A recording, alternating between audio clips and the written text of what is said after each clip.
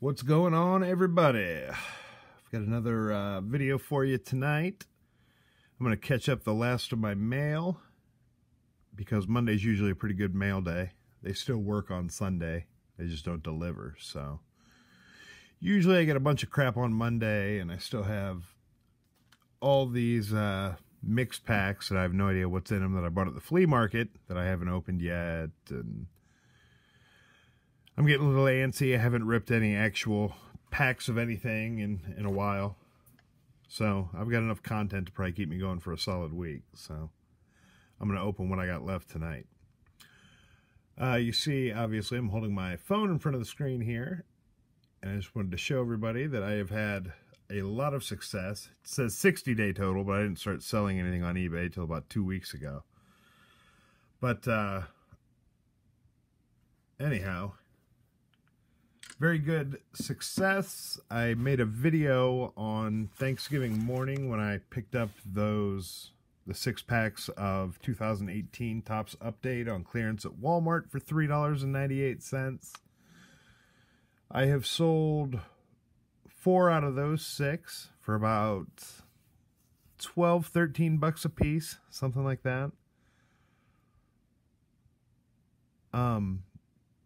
And you make a little bit on the shipping because eBay gives you a discount and blah, blah, blah. But anyhow, I'm not losing money. Obviously, I'm not going to get rich, but it does finance me buying more crap. It's nice when any money that I'm spending is not actually coming out of the bank account. It's coming out of the PayPal account from stuff that I sold. I sold a Allen & Ginter super short print Andrew McCutcheon stained glass mini. I put it on for, I think I listed it for 30 bucks and ended up selling it for like 55, which was a concern because I probably should have listed it for more like 50, as much attention as it got.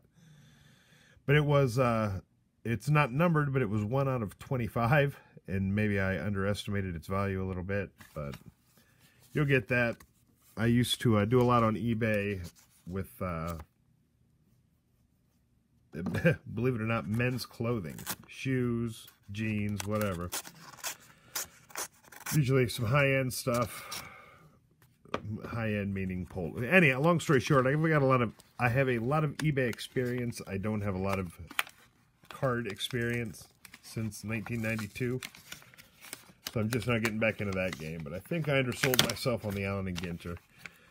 But anyhow, I've done well. I sold a holiday box of 2018 Topps Baseball. I sold that. I think I sold that for like 25, and I paid 20 for it, but 25, and I got them for, you know, another extra $2 in shipping. The big thing is I need to get some money going. I can't just spend and not get any returns on it, so I've been focusing on that a little bit. I mean, I haven't gone all out by any means. I'm not putting lots of cards together or anything like that, but I think that's probably the next step. All right, I'll quit babbling, and we'll get this mail opened and call it a night. First off, where'd this come from? North Houston, Texas. We have got, oh, well, that makes sense. Texas. The Leighton Vander Esch Donruss Optic rookie card. I love him. Although this neck injury is really becoming a concern. I mean, the guy hasn't played in a while now.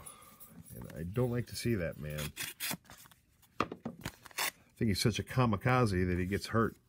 But man, can that kid play. All right, next up, this is from Boxborough, Massachusetts.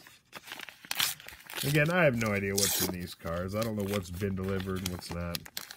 Obviously, this is another card I bought when I was on my little Leighton Vander Esch kick last week. Oh, geez, I gotta watch. I guess I should probably watch through the camera so I know where I'm holding the cards. 2018 Panini Prism Football. I mean, I guess I hate these rookie card things, by the way. I'll take it out of this and put it in a fresh top loader, and I'll use the rookie card one for one of my older cards, like one of my 1990 freaking garbage rookie cards, because I think that's those top loaders look like. For some reason, I don't know, they just remind me of old junky cards. It's in the way of the card. I don't like that. Can't believe those actually cost more than a blank one. Anyhow, enough of my rookie card top loader rant. Leighton Vander Esch, he's a stud. Prism cards, they're sweet. That's all I got for you. And Prism cards are sweet, man. I know it's all the hype and blah, blah, blah, but they're cool. Knocking my whole set around. Oh, for God's sake. All right. This one here is coming from Eugene, Oregon. Don't know what I got in here. Hey, another thing I do with the stuff I sell on eBay, and this may seem incredibly just cheap, but as much crap as I get and as many padded envelopes and stuff as what I get in the mail, I recycle these things, man. Why am I going to go out with the profit margins being what they are, dealing with the cards that I deal with? I mean, I'm doing some budget work here. So yeah, I cut every corner I possibly can, and I will save this. I'll save all of these, print a new label, tape them all up good, and use those to send out the stuff I'm selling. I mean, it's saving me $3, but it's not like the margins doing what I'm doing here are real big, dealing with Leighton Vander Esch's and the like. How many high dollar cards coming across this this desk? All right, we got a graded card. Oh, this one's actually cool as hell. I got this card for $6. I need to remember. You know what I need to do is fix my damn camera. I'm sorry, I should have had this ready before I started the video. This is why I only got 13 subscribers. I can't get my shit straight. Anyhow, there we go. 1967 Topps Carl Yastrzemski. Bought the card for $6. Now, I got the card for $6 because it's graded at a 1.5. But for $6, I don't give a rat's ass. I told you, I love the slab, number one. I love the old cards.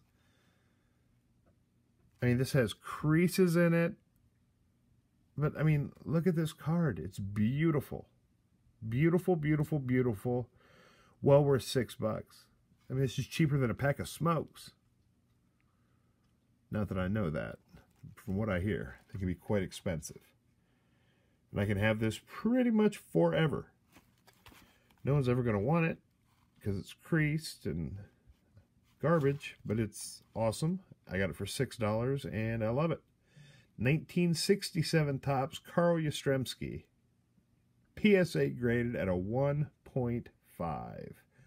You can see the creases, but I don't care.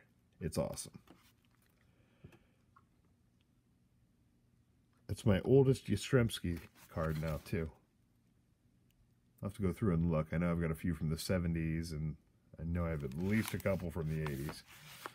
But anyhow, yeah, I like, I'm all about the Yastrzemskis lately. Mike and Carl. I guess everyone is. Carl's probably had an uptick in popularity since Mike started doing what he's doing. That being said, I don't know, I was out of the hobby, so maybe Carl never lost any popularity, and Mike's riding his coattails. I am really pulling for Mike Yastrzemski to have a big year, or at least a solid year, prove he's a major league player. I invested very heavily in his Topps rookie card. Well, in him in general. I mean, I'm really hoping for big things. I own him on my Dynasty Fantasy Baseball team. I mean, everything would be just... My world would be better if Mike Yastrzemski can just be a solid Major League Baseball player.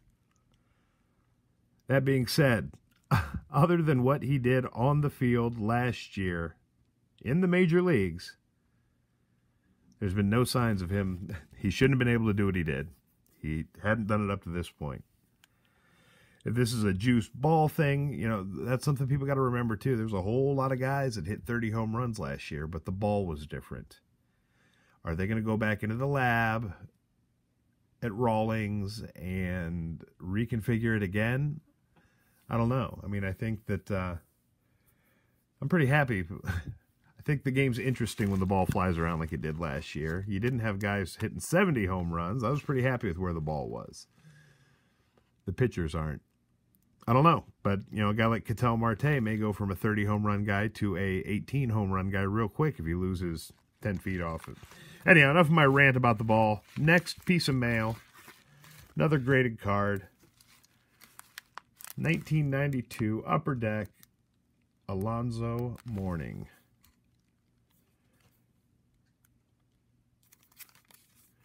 I'm not a huge Alonzo Mourning fan. It's not why I got this card. I got this card because I got this card for cheap. No other way to put it. I'm sure I would have to look it up to know exactly, but I paid $4 or $5 for this card. Graded at a PSA 8, but it's an Alonzo Mourning rookie. Okay? Now I never need to purchase another Alonzo Mourning card for as long as I live. I own a graded Alonzo Mourning rookie card, and I'll never buy another. So there you go. He's one of the great players from my decade. Or my... I don't know if that terminology is correct. But anyhow, hey, there you go. Look, 2 padded envelopes that I will use. Okay, guys, I'm back. I'm not sure exactly where I left off, but I'm pretty sure I got the Alonzo Mourning open before the video cut off. I was out of space. I've been deleting the videos after I upload them to YouTube, but I haven't been emptying my deleted folder and blah, blah, blah. So, luckily I know how to use iMovie well enough to put 2 videos together. That's why it fades in and out so nice. That's what iMovie has done for me. I forgot I had you here, Ralph. Sorry, bud. That's right, folks. If you didn't watch my last Through the Mail Return video, you missed the great Ralph Sampson sending a little something extra. So, anyhow, 2 pieces of mail left to open. We're going to crack them open. They feel like they're both, I think they're both graded cards. People put a cool little sticker. Again, when I open these, I'm very careful to open them so that I can repackage or use the envelopes to repackage stuff that I sell. Oh, this is cool. I paid more for this than what I usually pay for cards.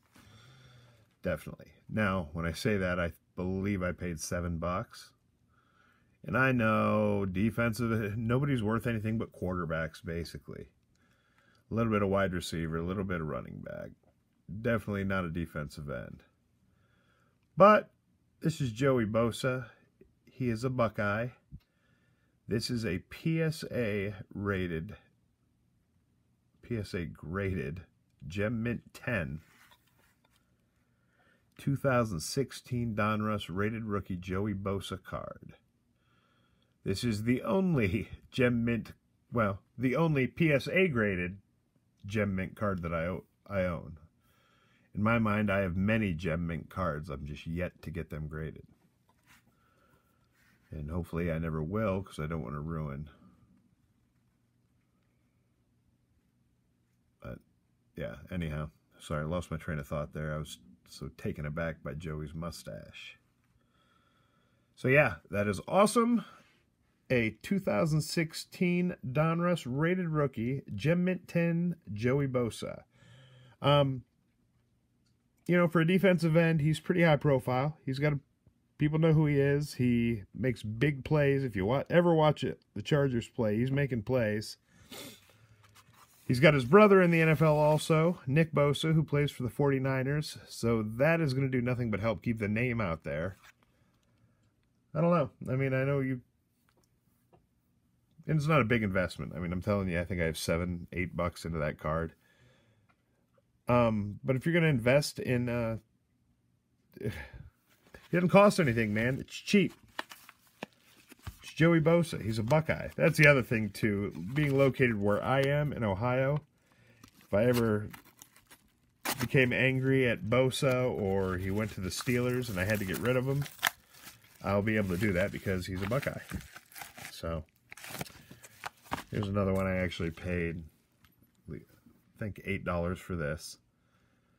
But I guess just like every other fool out there, I shouldn't say that, but I bought into the hype, and I still buy into the hype. I mean, I was on to Strasburg before the World Series, and I was one of the people that was picking them up before the prices went up. But then for some reason, the prices went up, and I just kept right on buying him.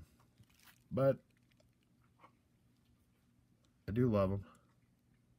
2010 Topps Chrome, Steven Strasburg rookie card, Beckett graded at an 8.5, 8.5.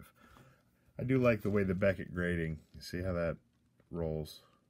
And it's not every card. I'm not sure exactly how all this works yet.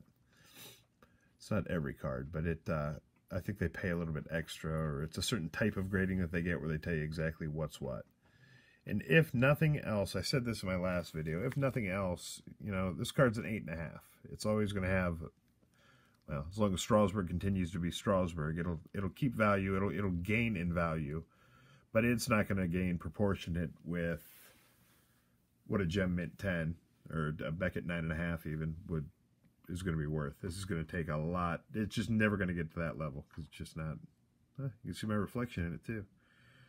It's kind of like my first face reveal. It's a good looking slab. Anyhow, yeah, 2010 Topps Chrome, Steven Strasburg rookie card, Beckett graded at an 8.5. Centering's an 8, net edges are a 9.5, corners are a 9.5, and the surface is an 8.5. And again, when I say I did not spend big money on this card in any way, shape, or form. I bought this card for, I think, $8. I was happy with the price I got the card for. But at the end of the day, it's only ever going to have so much value because it is just a lowly 8.5. It's also a Beckett graded card, which, if you watch my videos, you know I'm more of a PSA guy. But when I see a good deal on a Beckett card, I mean, these are pretty darn cool too. All right, quick recap, and then we'll end it. We got the Strasburg rookie. We got the Alonzo Mourning PSA graded rookie card, upper deck rookie card.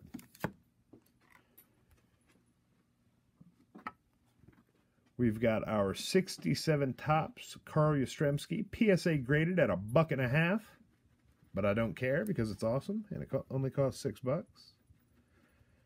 It's like 1.5 gallons of gas. I'll drive a little bit less this week, but I'll always have Carl. We got the 2016 Donruss rated rookie Joey Bosa rookie card, PSA graded a Gem Mint 10. By far my highest graded card, probably, I'm going to have anytime soon. We've got the Donruss Optic Leighton Vander Esch rookie card. We got Ralph Sampson falling over. Easy, Ralph. And we've got the 2018 Panini Prism Leighton Vander Esch rookie card. And that's all she wrote for this video. I guarantee when I add both of them together, it's going to be way longer than what I want it to be, but I get to rambling and feel like I've got such important things to say. Anyhow, we're going to wrap this up. I will definitely be back. I'm off. I work tomorrow night, then I'm off the next 2 days, so I'm sure I'll have some content coming out there. Soon I'm going to start ripping these little babies, these little mixed 25-cent packs. If nothing else, hopefully I'll get some cards that I can send out for through the mail autograph returns. I've got that. I should have a decent amount of stuff coming to the mail this week. Hopefully you guys think it's cool, because I do. And that's all she wrote. I will talk to you soon. Peace.